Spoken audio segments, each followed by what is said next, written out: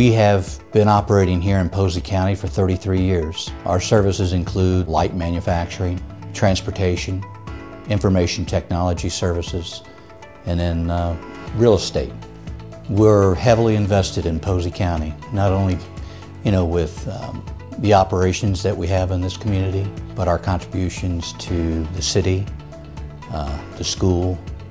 We saw a huge need to try to bring STEM into early education.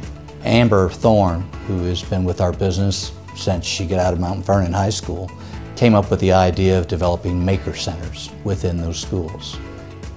STEM labs were new to me, the first time I ever heard about it. And so one of the teachers, approached me and said, "Hey, what do you think about doing, these maker labs?" And I said, I don't know what that is. Let me see what you're talking about," because they had it at the junior high. And so we went, and they have these, these great boards and smart boards and movable desks. And I said, this is great. We try to give back to the community, try to give back to the athletic program here at Mount Vernon High School. We've given back to the city through the investment in the riverfront. Joe Winiger and I had a vision for the riverfront a long time ago. There used to be a mill there with 4 large concrete silos. And then we started a fundraising campaign to contribute towards tearing down the silos on the riverfront. And now we've got this beautiful riverfront that not only has the city and the community invested in, but we've invested in with our indoor golf league, which is a golf simulator on the riverfront. That's combined with the Mount Vernon Youth Baseball indoor practice facility. Well, I think since day one, WSI has been very active in the community.